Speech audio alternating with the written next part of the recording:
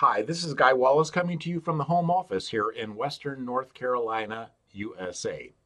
Many people, meaning literally no one, have been asking me about the recording studio that I've been using for my 19 videos to date in my new series for 2020, Adventures in Performance-Based Training and Development.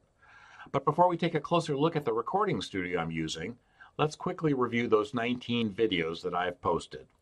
Part 1 is my work in college leading to my first job in training and development at Wicks Lumber in Saginaw, Michigan, and then later on at Motorola in the suburbs of Chicago.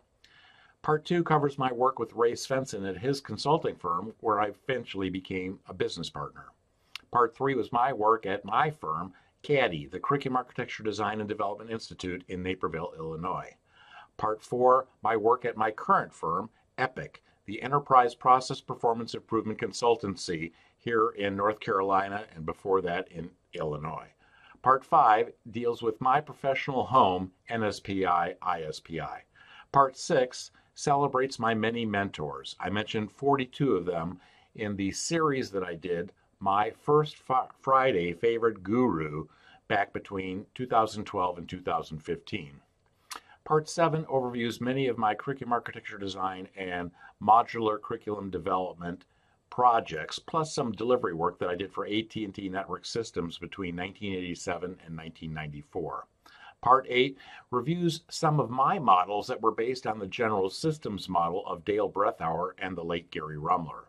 Part 9, my thoughts on the 4 responses to a request for training after the analysis efforts have been completed. Part 10, my approach to curriculum architecture design. Part 11, my approach to modular curriculum development, my level of ADDIE in the ISD world.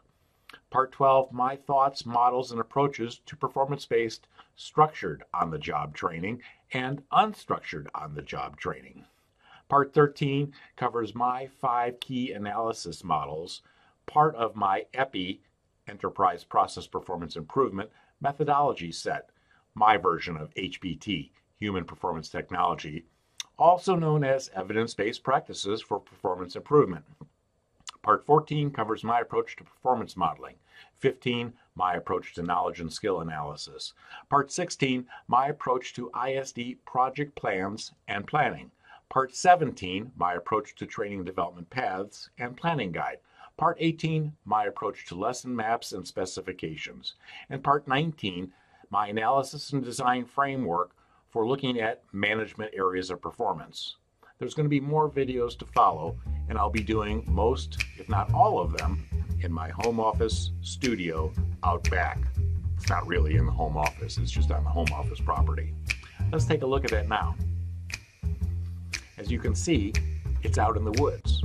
It's at the back end of my lot. I have just about 0.7 acres, I think, and my neighbor behind me has a very nice pond, and that's the setting that I chose to sit in front of as I do this video series.